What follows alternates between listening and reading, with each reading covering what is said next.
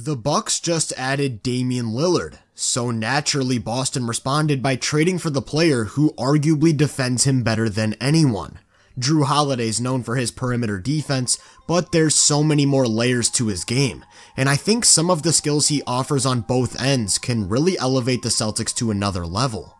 Holiday is probably the best point of attack defender in the NBA right now. Someone you can just throw on pretty much every team's lead ball handler and expect good results. First, it's the ball pressure. He'll pick up initiators as far out as full court, and because of his agility, he can slide in front of any quick change of direction or crossover, just changing how possessions start. His hands are ridiculously disruptive out in space like this. White looks to attack off the catch on a left-hand drive, and because Jrue's so quick, he can both shut off the angle and attack the ball to force a turnover. He'll generate a lot of steals through this method of sliding in front of driving lanes, blocking with his body, and swiping at the ball. Oladipo's only able to get one dribble down, and he's already pouncing. The sharpness and activity in his hands also allow him to take away seemingly routine passes while pressuring the ball. The defense is out of position after a jump ball, so when he chases down Emmanuel quickly, that leaves Jalen Brunson unattended at the top of the key. Except the ball never gets there because Holiday already made that read.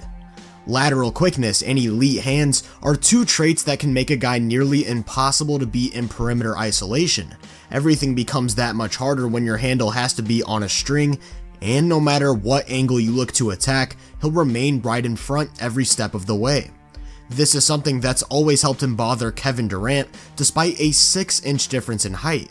The way he gets up in his airspace and dictates where he dribbles the ball forces him to live on a diet of shots over the top, which he'll contest with some pretty nice timing.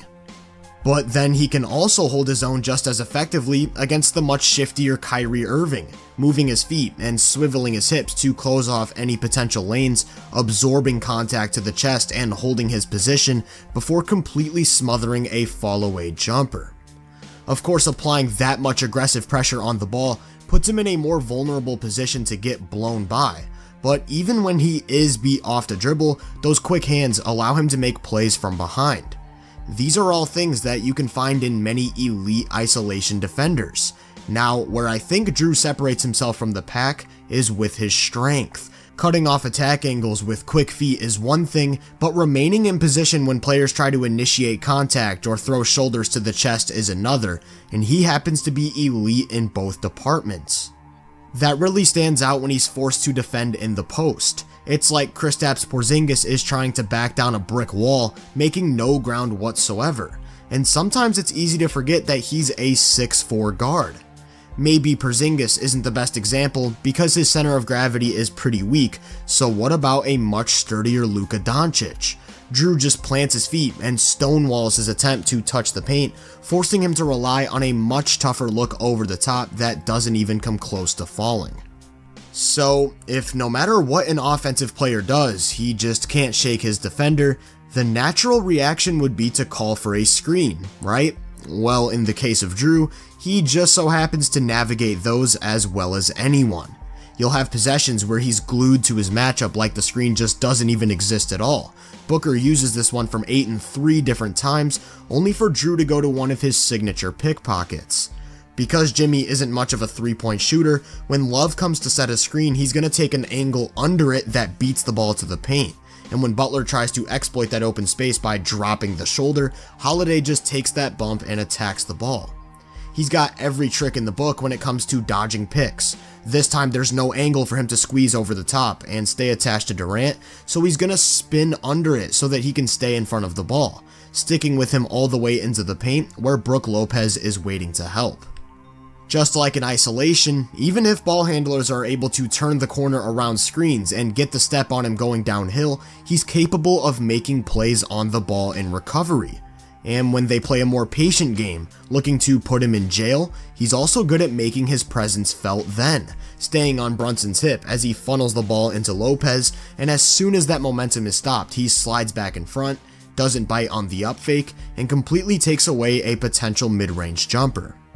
It's not just his own individual matchup that he's taking away either, because in these spots he's also tracking the screener and making passes more difficult. Harden comes off a screen and is met with Lopez in drop and Jrue on his hip, so he thinks the pass to Embiid is easily available, but Holiday gets a hand on it, resulting in a turnover. Boston's a team that likes to drop a lot of pick and rolls, especially with both of their bigs in Horford and Porzingis maximized within that coverage, and I think Jrue's ability to navigate screens, stick with ball handlers no matter what they try to do, and also make getting the ball to rollers more difficult allows them to run these looks a lot more, kind of like what we saw in Milwaukee during their last 3 playoff runs.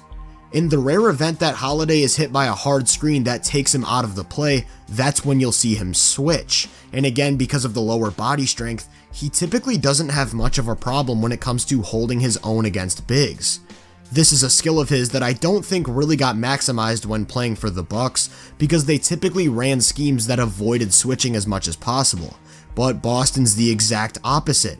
They actively look to switch as a method of preventing advantages, so I think we'll see his versatility pop a bit more.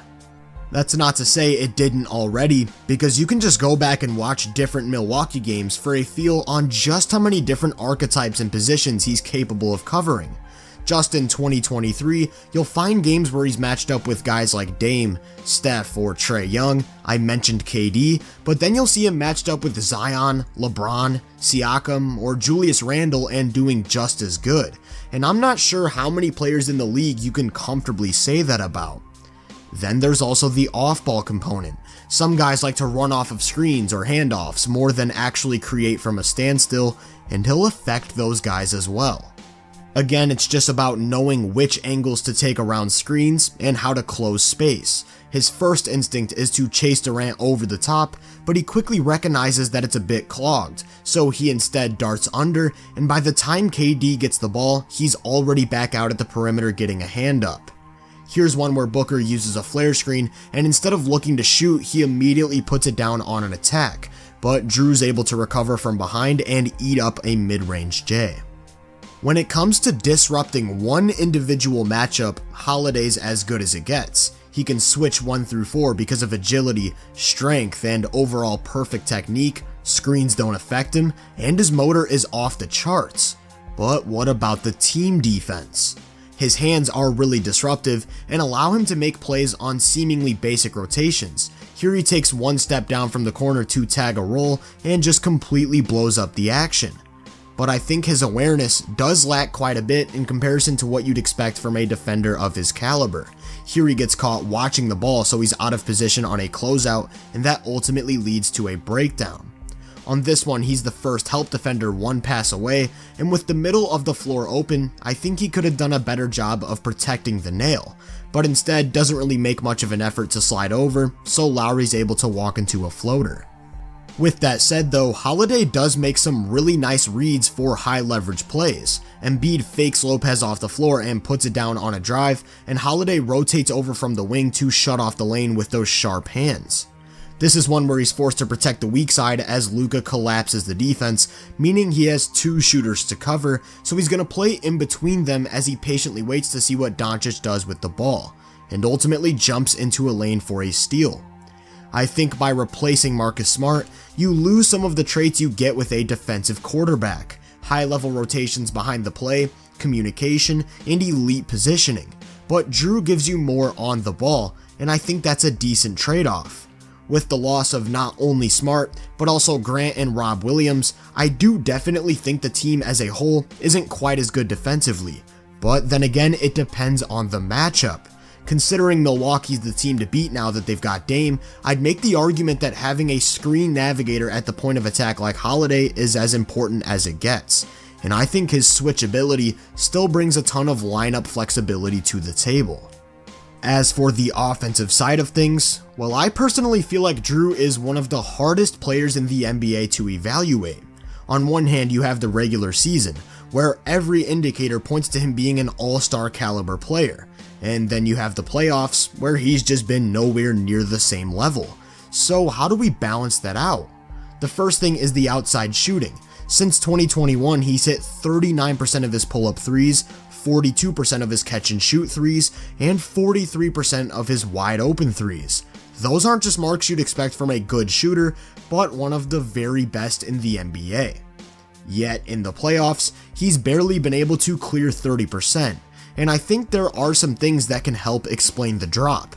For one, he's very clearly expending way more of his energy at the point of attack. Playing nearly 40 minutes a game and chasing guys around screens takes a toll on the body, and I just simply think he doesn't have legs on his shot. Another thing is his shot selection. He takes a lot of threes early in the clock, from extended range, or in transition, and those just aren't always good looks. And finally, I'd argue that Milwaukee overtasked his offensive duties due to a lack of ball handling talent on the roster. Over the past 3 years, he's been consistently hovering around 83 to 87 touches a game in the playoffs, which is just way too much and what you'd typically expect from more heliocentric players. He was genuinely asked to be his team's primary half-court creator, which just doesn't work, and this is something that I think can be mitigated with the Celtics roster. Guys like Tatum and Brown offer that half-court scoring punch, and you've got guys at multiple positions who are comfortable putting the ball down and making plays in Derek White, Porzingis, and Al Horford, so I think he can play a bit more of a team-oriented role. With that, I'd expect some better shooting percentages and overall efficiency. As for the rest of his attack, I think he struggles with pace at times and doesn't get to the free throw line at all, so his efficiency does have a bit of a cap, but he's got a pretty nice in-between game, is a good finisher around the rim, and because of his size will absolutely abuse mismatches when given the opportunity. Again, considering that Milwaukee's the team to beat, a backcourt of Dame and Beasley won't cut it against Holiday's physicality. The biggest thing with Jrue though is that Boston finally has the table setter and high quality initiator that they've been needing for years. Smart was a great passer, Tatum and Brown great scorers, but it's been a while since they've had a guy who can consistently do both, and that's what Jrue gives you. He can apply pressure to multiple levels and out of various different plays, and is capable of making high leverage passes without turning the ball over at a high rate. Someone who can get Boston into their offense consistently, deal with pressure, and just offer some more perimeter creation should take the offense to another level, even with some of his deficiencies. You pair that with the defense, and I think it's a pretty massive add. Jrue's consistently been one of the most underrated two-way players in the game, and barring injury, I'd argue that the Celtics have a great claim as the best starting lineup in the NBA. Their depth, still a pretty massive question mark, but if they can find a way to fill out their roster with a few more quality pieces, they're right there with the best of the bunch as a top tier contender. If you enjoyed this breakdown, make sure to drop a like, subscribe, and turn my post notifications on to be first on more content. If you're interested in my more in-depth research, make sure to check out my website and social media profiles. You can find those links in the description. Feel free to let me know down in the comments what you think of the trade.